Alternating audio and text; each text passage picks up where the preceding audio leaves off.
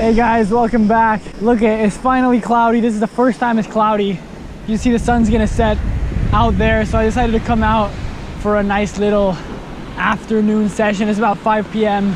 So I have about an hour and a half to fish. You know, yesterday I came out at this time without my rod and I saw some fish boiling right here.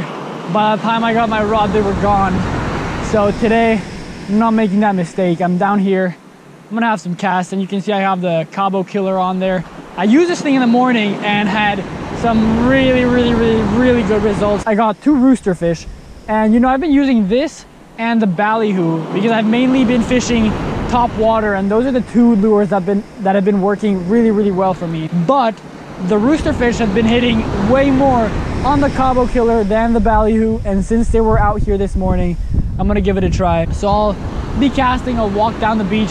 I think I'm gonna try to get by those rocks again, because right along this coastline is where I caught the roosterfish this morning. So if they're out here, we'll get them again. So let's get to it. All right, let's get some casts in. I'm excited. You know, this is like the first time I'm out here when I'm not roasting in the sun or it's not before sunrise. So nice little change of scenery. But yeah, cast it way out there, get that quick retrieve straight back, see if it gets hit. You know, in the morning I did really well on this lure, so let's see if we can replicate that now.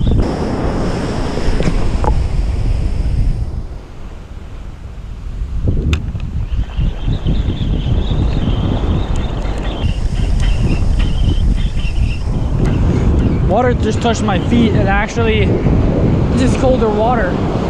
I can definitely tell that the water is colder than it was, you know, yesterday, and that's pretty good, because this month, you know, September and October are actually the worst months for surf fishing down here. So I've been in the slow season, and the reason why is because right now all those fish are lethargic. You know, the water was warmed way up, and now, yeah, that's pretty cold actually.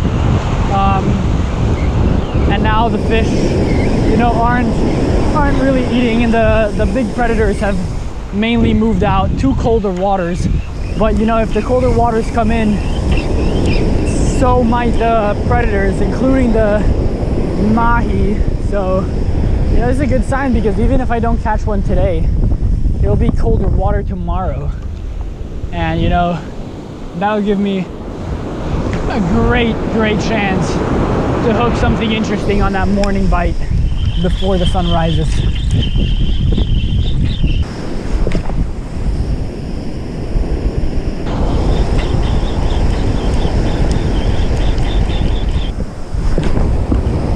You know, a big storm might also mean that there'll be stuff like tree trunks and other debris floating around in the water, and the mahi use that to hunt, because the little bait fish will congregate around that little bit of structure, and you know, the mahis will just hammer them.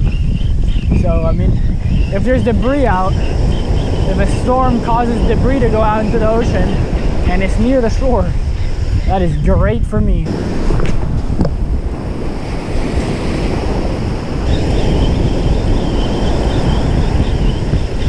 And I'm actually gonna move down the beach that way, because you see the waves are pushing this way, and bait fish normally do not resist the waves or the current. They'll just go with it. So a good tip is just to fish like in the direction that the waves are going, because you can see there's kind of a rocky outcrop out there. So if the bait fish are getting pushed that way by the current, predatory fish might use that outcrop to kind of close them in. They'll push them up against it, and that's when they'll come in and just nail them.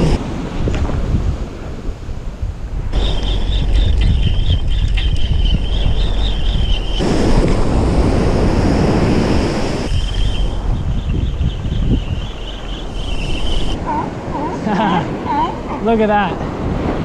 That's beautiful. You know, these guys are out here looking for fish too. Look at, what are you looking at? What are you looking at? That's funny. Oh, cast away from them. I don't think I can pull in a sea lion. I think those guys might be a little too strong. I'm not gonna lie. But yeah, hopefully they're not scaring away the fish, which actually they probably are, because they'll go after all these jacks, these roosterfish. I mean, they'll go after everything, really. Those things are pretty big, and not much out here can avoid them. That's a needlefish. That's a big needlefish right here. Look at that thing, is jumping. Keep my rod tip down just so that it doesn't get off, because sometimes they'll get off right on the jump. There we go. Nice needlefish. Look at this. Look at this, dude. What a beautiful fish. Oh, these guys are pretty feisty. This is the third one I've caught out here. You know, they're not super rare, but they're super acrobatic fighters, even though they're not mega strong, just because of their shape. And you can see they're jumping out of the water, so they can be tough to keep on the line at times. But super cool fish, so let's get him dehooked. All right, here's a needlefish. You have to be careful when handling these guys, because they will turn around and try to bite you. You know, they got a pretty long reach. So let's just dehook this guy quickly so we can get him back on the water. There we go. On that top water Cabo Killer. So I'm gonna rinse this guy off really fast just so we can have a better look at him. And then I'll give you a little explanation as to why these guys are here and what they do. Quick rinse, quick rinse, quick rinse, quick rinse.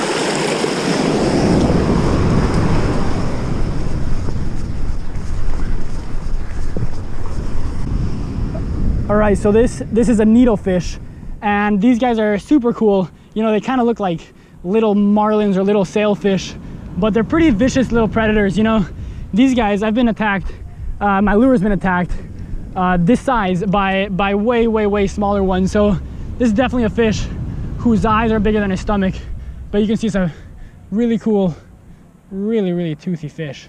Look at that. Look at that beautiful blue mouth. And you know, these guys will come and you'll see them jump after your lure. And it's cool to hit them on top water, because they're pretty acrobatic fighters, and just such beautiful fish. You know, they don't put up the biggest fight just because of the way they're shaped. But I mean, they're predators out here. These guys are chasing bait fish, and they're probably the #1 cause of bait fish deaths out here. So super cool fish. Not really an eating fish because of his shape. You know, not much meat on that, so I'm gonna get it released. Super pretty fish though, so let's go.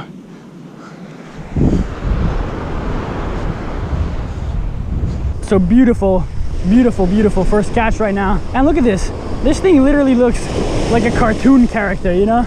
It's got those big teeth, those big eyes, and just look at what a pretty fish this is. The colors are unreal. You can see the bottom is white and the top is blue. That's because if you look at it from above, like a fish would, you know, you see blue and it camouflaged with the ocean. And if you look at it from below, you see white and it camouflaged with the sun. So it's actually very purposeful camouflage. So super beautiful species. Let's get it released really fast.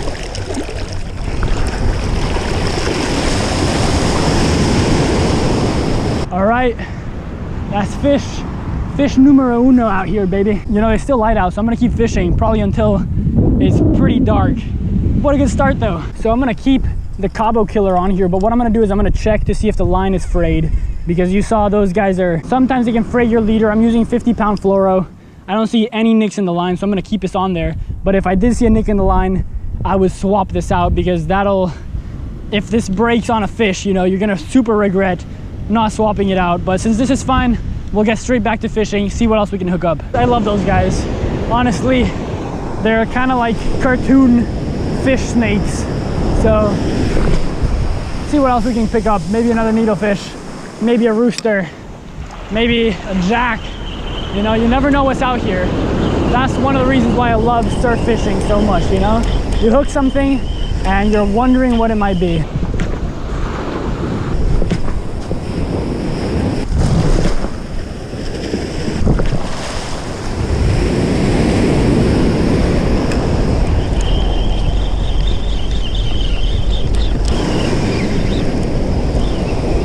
Oh, did you see that? Another needlefish literally just jumped, hit my lure, and missed. That's one thing about these guys.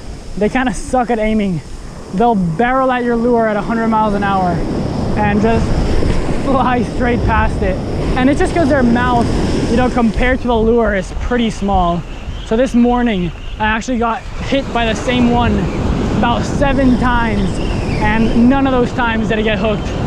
So it's kind of funny, and when you do hook one, it's pretty cool. So it just makes you appreciate them a little more. Oh, there it was again. There it was again. Okay, I'm gonna see if I can get this guy. You know, if they suck at aiming, there's not much I can do to help them. If I reel slower, they won't necessarily hit. You know, they like it pretty fast, so just give it as many chances as it wants.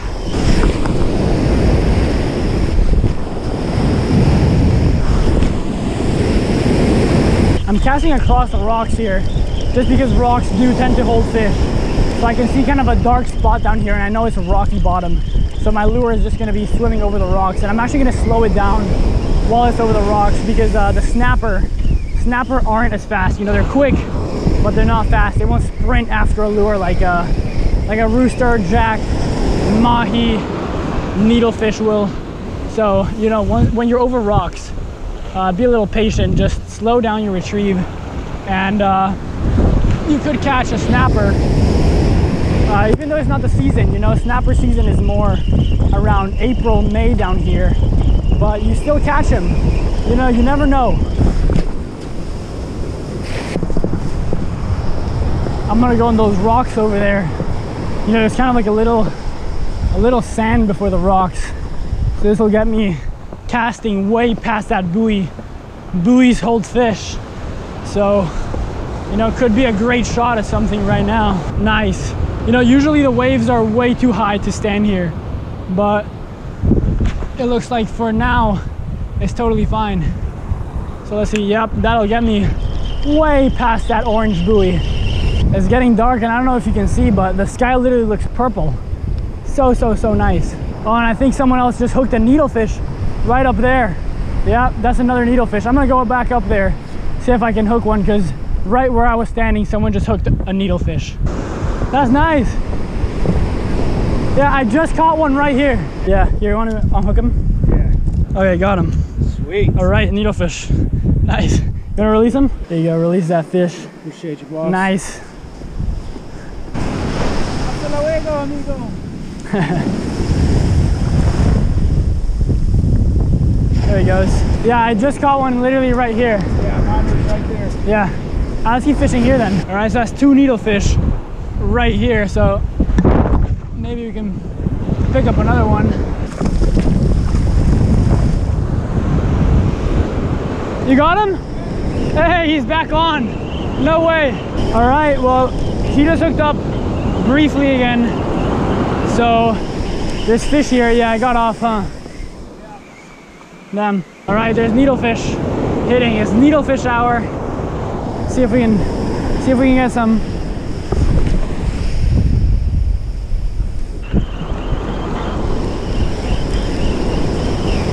Oh yeah, fish on, needle. Oh, he got off. Right here. Yeah, needle, I saw him. It was on for like a second. It's needlefish at clock. Those guys are fun. See if we can pick another one up. That guy was on for like 1 second, but I saw him jump out of the water and just shake the hook. These guys tend to hit pretty close to shore, so you don't actually have to cast that far. You know, they tend to hit kind of in the whitewash where my lure is right now. Would be the strike zone for these guys. So I'm not gonna cast. I don't need like a 100-yard cast for this. You know, chop my cast in half, save some energy. 50-yard cast should do the trick, because it'll probably hit around 20 yards away from me. So that should do it.